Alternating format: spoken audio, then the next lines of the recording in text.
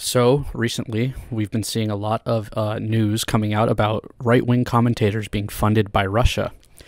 And I was reading through the Doppelganger case, which is provided by the DOJ, and this is an example of a prompt that Russia would give to the bot farm people in order to cause chaos and destruction. Here's the quote. Write a comment of no more than 200 characters, including spaces, on behalf of an American from a small town. He believes that the U.S. policy should be aimed at ensuring national security and not the U.S. political party B party's ideology.